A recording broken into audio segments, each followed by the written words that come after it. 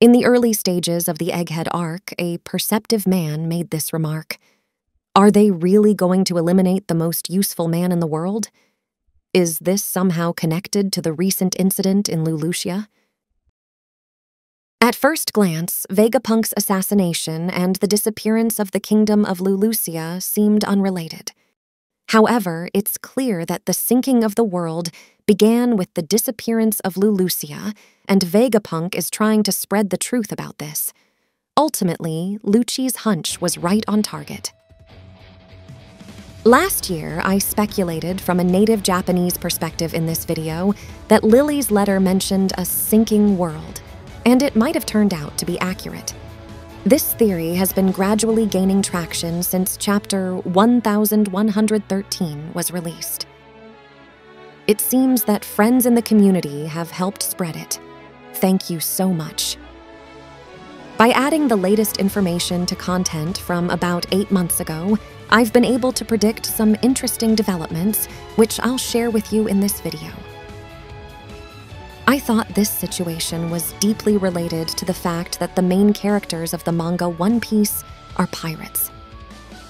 By the way, as this situation progresses, there is someone among the Straw Hat Pirates whose dream will come true. If the world sinks into the sea, it will lead to the creation of all blue.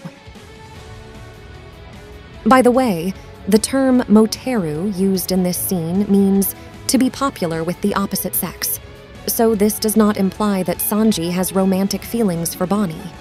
When someone says they want to be popular with many girls, it doesn't mean they intend to be romantically involved with all of them. It simply means they desire popularity from the opposite sex. In the world of One Piece, if you want to be popular with the opposite sex, thinking, I want to be popular is probably a mistake in the first place. Jokes aside, I want to start by considering the mechanism by which the world is sinking based on the information available in the manga so far. The biggest clue we have is that after Lulusia was destroyed by the Mother Flame, sea levels around the world rose by 1 meter. I've explained this with the supervision of a friend who's well-versed in earth sciences from a scientific perspective, but honestly, this part goes beyond mere entertainment, so I was hesitant about including it in the video. I'd be happy if even one person listens to it all the way through. 戦国、おめえたち世界政府はいつか来る。その世界中を巻き込むほどの巨大な戦いを恐れている。More than 10 years have passed since the serialization of the Marineford arc. In the anime One Piece, Whitebeard left a lasting impression on viewers as a power user who could control earthquakes. Then, perhaps by some twist of fate, in 2011, a massive earthquake and tsunami struck Japan. The owner of this channel was a student in Japan at the time. I was at school, and even though I was far from the epicenter, the intense shaking lasted for several seconds.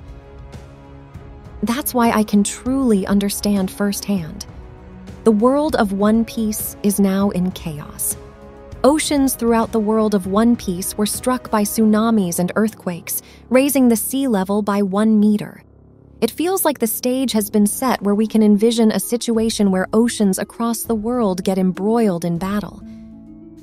I think there are a few individuals who might have foreseen this situation, and he is likely one of them. If we consider that the other members of the Roger Pirates also knew about the world sinking, their actions make consistent sense. Crocus can enjoy his retirement inside Laboon even if the world sinks. Rayleigh lives not on an island, but among the mangroves. Since he can swim from the Sabaody archipelago to the Calm Belt, he would likely survive even if the world were to sink. Moreover, I believe he became a coding craftsman, not just for its own sake, but to enable the rescue of people by boat in a world that is sinking. With that in mind, other members of the Roger Pirates might also be hiding, preparing for that day. I think they will appear when people all over the world are drawn into the battle. I think the current world of One Piece is being swept up in the flow of time, one of its essential themes. However, we, the readers, are likely to have one burning question. Why, after a huge hole appeared in the ruins of Relucia, did earthquakes strike the world, leading to a rise in sea levels? Granted, it's a manga, so phenomena that can't be explained by the science of our world are bound to occur. Yet the scientific theories within the world of One Piece are often detailed in the manga itself. Hence, I anticipate that the causal relationship between this massive hole, the earthquakes, and the sea level rise will be explained at some point. Let's first consider the case of rising sea levels.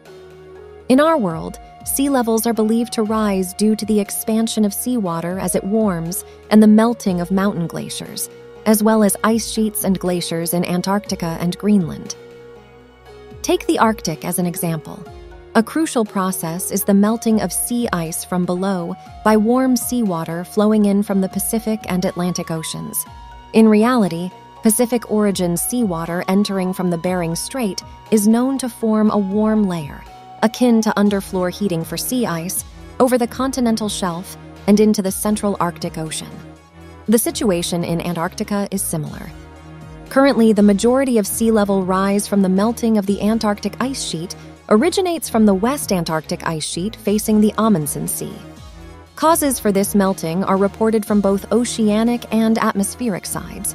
In essence, it's the melting caused by warmer seawater infiltrating near the ice sheet and the surface melting caused by the influx of warm air. So, a plausible explanation for the 1-meter rise in sea levels across the world of One Piece could be the melting of the Arctic and Antarctic ice.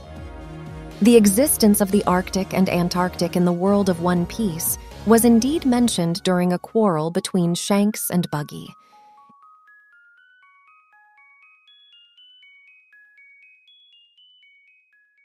In Mr. Oda's initial conception notebook, there's a page with a map of the world of One Piece, clearly marking the locations of the Arctic and Antarctic. What's interesting here is the presence of warmed seawater. How can this phenomenon be explained in the world of One Piece? Let's look at Cricket's explanation. The mechanism behind the knock-up stream's occurrence has been described.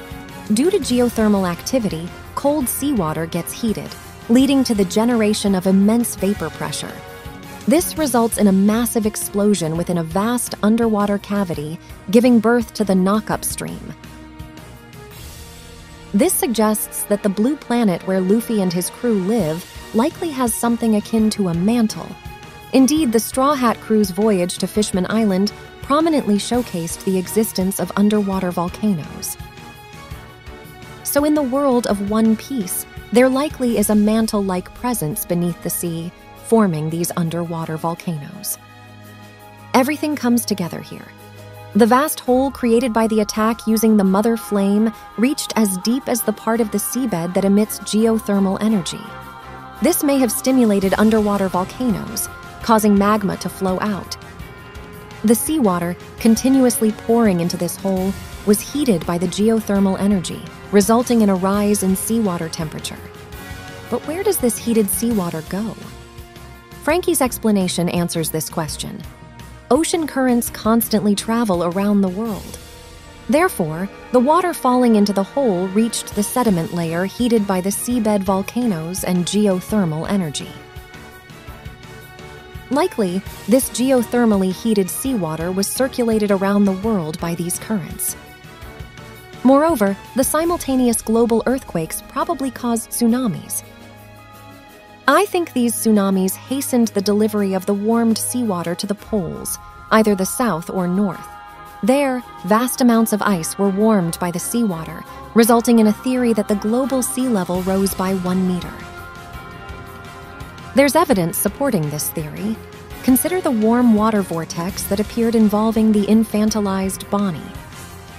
Looking at Jinbei's explanation, somewhere a warm water mass is being pushed up. By the way, Luffy and the others encountered Bonnie a few days after the attack on Lelouchia.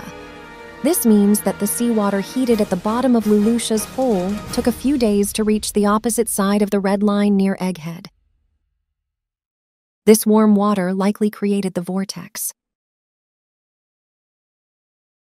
Now, it's time for some critical thinking.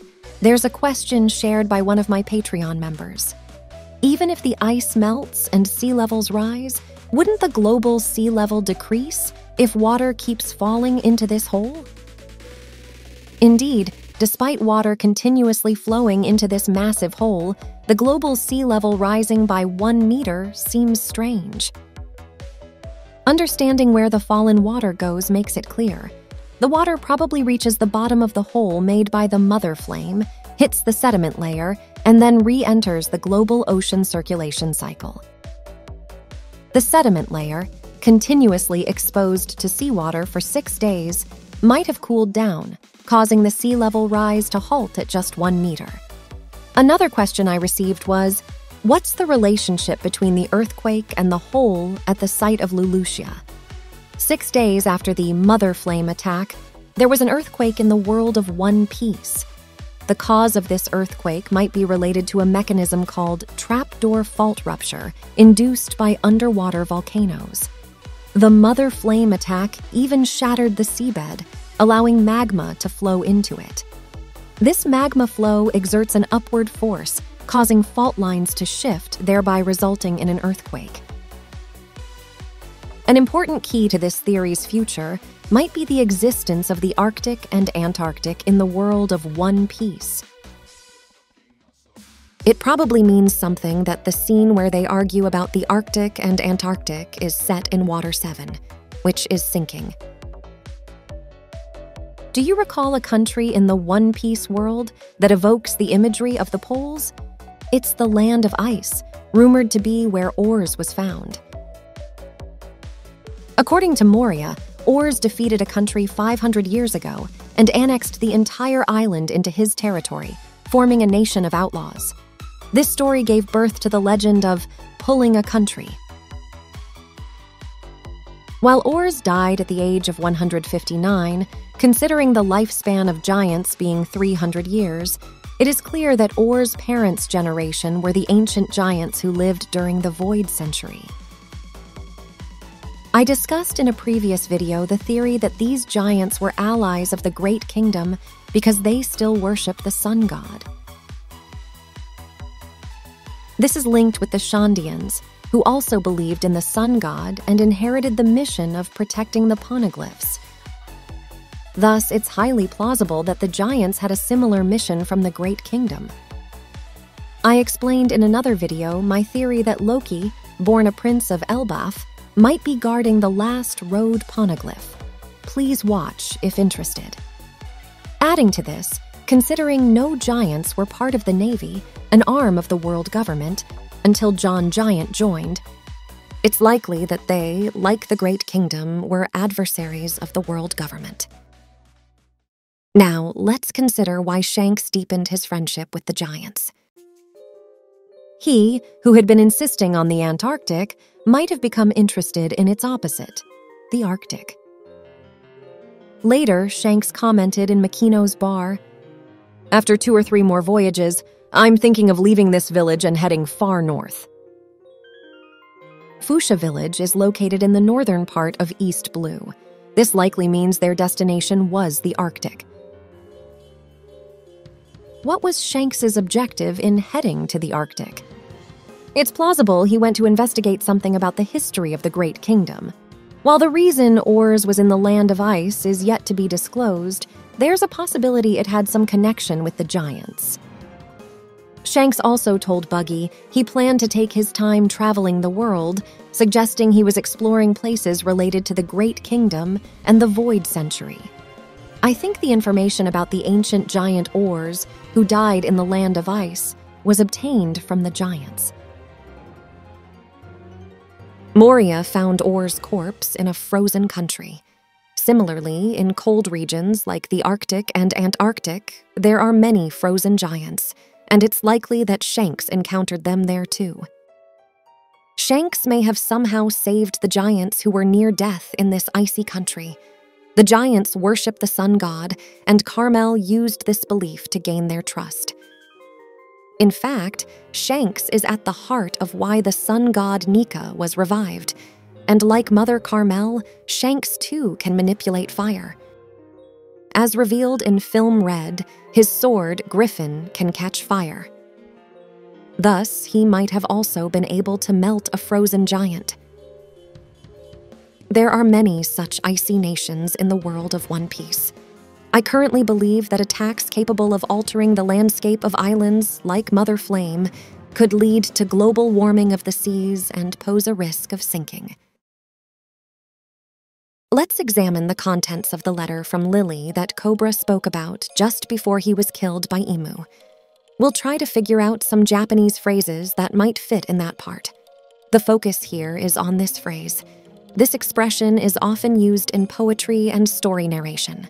Those who are knowledgeable about Japanese might know that this yuku is an archaic expression of the verb iku, meaning to go.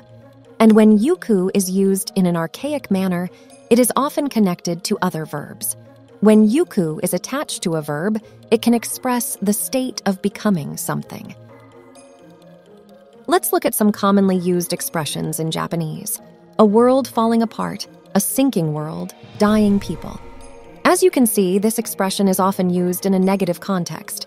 So in this letter, what state of the world is Princess Lily urging the future kings of Alabasta to raise the flag of dawn in? Personally, I think inserting a sinking world here would make the sentence sound most natural to a native speaker. Moreover, after reading chapter 1089, this makes sense contextually. That's because the sea level around the world has indeed risen by 1 meter due to Imu's use of the Mother Flame.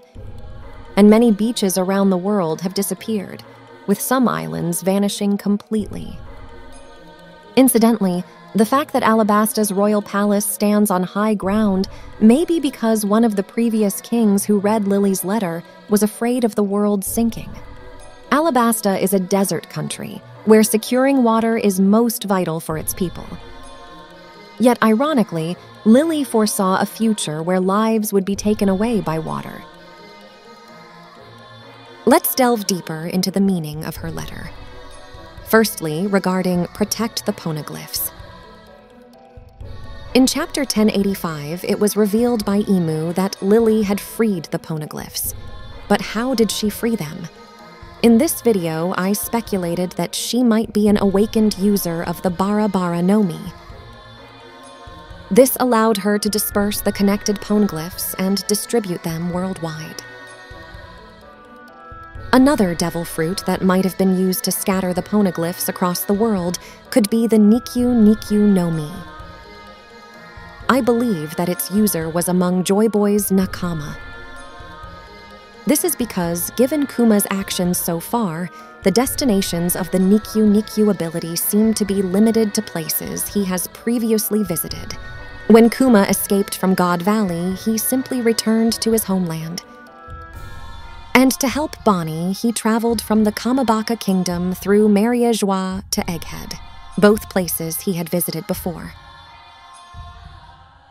The destinations where the Straw Hat crew was sent were also places Kuma had visited during his travels. From this, it is quite plausible that Lily became a pirate to distribute the poneglyphs worldwide, relying on her crewmates' abilities. After her adventures with Luffy and the others, Vivi returned to Alabasta as a princess. In contrast, Lily might have left her position as a princess to join Joy Boy and venture into the sea as pirates. But let's also analyze another phrase. Raise the flag of dawn in a sinking world. This flag of dawn likely represents a specific symbol. The national flag of Alabasta, which she governed, features a sun symbol. As you may know, groups bearing this dawn symbol exist in the world of One Piece. They are likely the ones Vegapunk refers to as those waiting for Nika. In this sinking world filled with despair, Nika might be seen as a savior. The fact that Lily left such a letter suggests that perhaps 800 years ago, the world also faced a crisis of sinking. Indeed, there are islands still affected by this hole. Yes, nearby Water 7 continues to sink due to the high tides known as Aqua Laguna. As Frankie says, the city you see now is built on the remnants of the ancient civilization. A long time ago, the lower part of the city, which is submerged today, was part of the same island, along with the higher area where the shipyards are located. The shipbuilders who created Pluton back then probably had the knowledge of the advanced technology of the Great Kingdom, which allowed them to create a warship capable of destroying an entire island. Next, consider the undersea ruins depicted in Jinbei's cover story. Jinbei found a poneglyph here. The people who lived here might have been protecting this poneglyph, like the people of Shandia. Then there's the Golden City, Chandra. At first glance, Chandra seems to have been a regular, unsinkable island. But do you remember where the ancient city is located? It was below the ground level of Jaya. Kargara, having trusted Noland, decided to reveal the City of Gold to him. At that time, they descended the stairs to reach the ancient city. It felt strange that a thriving city was located underground, but if this is also a result of the world sinking, it makes sense. Impel Down. It is located in the middle of the Calm Belt, and countless sea kings reside around it. It seems impossible to construct such a building underwater, so it is natural to think that a facility that was originally on the ground has sunk underwater. Given the sun-like mark on the upper part of Impel Down and the ancient text drawn on the wall, similar to what is seen on poneglyphs, it can be assumed that it was a facility related to the Great Kingdom. It's also probable that this is where Who's Who first heard about the legend of Nika. All the places that are sunk at the bottom of the sea are seemingly associated with the Great Kingdom or facility. When I often talk about this topic with my friends, some say that Wano country has sunk into the sea like Impel Down. However, Wano country is not actually submerged in the sea. After a wall was built for some reason, rainwater accumulated there, causing the old Wano country to sink to the bottom of a lake. The reason for building this wall has not yet been disclosed, but I think the clue lies in the elevation above sea level. Let's compare the elevation of Wano country before and after it was surrounded by the wall. It's clear that the water level has risen, so it's reasonable to assume that the wall was constructed to temporarily prevent flooding. Thus, it's likely correct to believe that an event causing a rise in the global sea level occurred 800 years ago. At this point, a theory comes to mind. The theory is that the world government is deliberately planning to submerge the world in a flood. The root reason for the royal families of the 20 kingdoms, which formed the world government, to ascend the Red Line might have been because they ultimately planned to cover the world with the sea. I think Lily, knowing this, may have betrayed the world government to stop their plan. But why would the world government want to sink the world in the sea? I think it's because they are trying to completely wipe out the countries associated with the Great Kingdom that they opposed. With the acquisition of Mother Flame, which is as powerful as the ancient weapons, isn't it possible that the world government is again advancing this plan? Incidentally, in Chapter 1089, York made an uncertain promise to the 5 elders, offering them Mother Flame in exchange for her life, while also elevating herself to a celestial dragon. With the freedom to use Mother Flame attacks, the government could easily eliminate inconvenient nations. The earthquakes produced by these attacks, although their relevance is unclear, could possibly hasten the process of sinking the world into the sea. The flag of this world government might also be suggesting that it will bore a hole into the world. In any case, I believe there is definitely a connection between this massive hole and the rise in sea level. The giant hole in Eni's lobby is a prime example of this. That's because the sea level in the waters where Water 7 exists which is located nearby, continues to rise. The entire world of One Piece might have been sinking for 800 years, perhaps even longer. In fact, there's a structure in the world of One Piece that bolsters this theory. Some of you might have thought of this already. Tequila Wolf. The purpose of this construction is still unclear, but it has been explained that it's being carried out by order of the Celestial Dragons since 700 years ago. If the goal of the world government is to sink the world into the ocean, it seems only natural to build a bridge in preparation for that time. Let's take another look at the flag of the world government. It's possible that the lines connecting the circles may hint at Tequila Wolf. In the current world of One Piece, at least 2 massive holes in the middle of the ocean have been confirmed. There might even be a giant hole found at the site of God Valley. By acquiring the Mother Flame, the world government might be able to sink the world to the bottom of the ocean as originally planned. That's probably why Peter said, "The long battle is coming to an end." If the world government has such a plan, then Noah could have been built with a sinking world in mind, similar to Tequila Wolf. While the fishmen can live underwater, their allies, possibly the D-Clan, cannot. The Ark might be intended to transport those who will fight for the fishmen and join them in battle against the world government, fulfilling Joy Boy's promise to the fishmen. In my earlier explanation, I mentioned that pirates can act freely without being bound by their position, which is why Roger created the Great Pirate Era. This could also imply that in a world sinking into the sea, pirates who can fight on the sea will play a role in changing the world. In fact, Luffy, who cannot swim, says this: "The sea is for pirates to handle."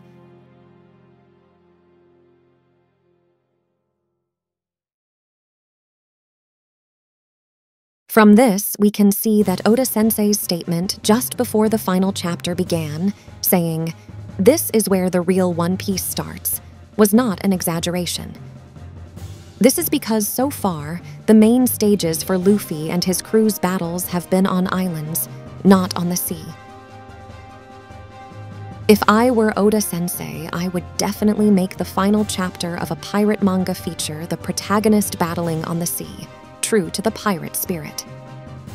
According to Dusk's predictions, a naval battle like the one between Roger and Shiki during the Ed War might occur. One Piece began with Roger's execution and the dawn of the pirate era, but Roger's goal, as Usopp speculated, was likely to intentionally create the pirate era. And the reason he started the pirate era was because he learned of Joy Boy's wish. Joy Boy, the man who left a vast treasure on the last island, also created a system where one must gather 4 road poneglyphs, which Lily had freed to reach the final island.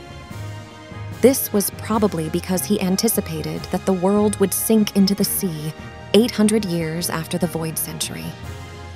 This task could only be undertaken by pirates. Even if bandits carried on the will of D, if the mountains sank into the sea, they would struggle to save their own lives, let alone change the world. Only pirates who can battle on the sea have the potential to change the world. Thus, I believe Joy Boy ingeniously used the pirate's instinct to bring back treasure by placing the treasure on Laugh-Tale, thereby ensuring that pirates would discover the historical poneglyphs. And somehow, Toki, who traveled forward in time from 800 years ago, seemed to know when a surge of formidable pirates would descend upon the world.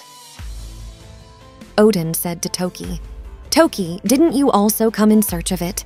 The day the world turns upside down. Then leap forward 20 years to what you desire." Mu. In the original version, the katakana for mu suggests that Odin was about to say something starting with mu. Mu is a personal pronoun for Imu, so does this mean he was suggesting she should meet Imu? No.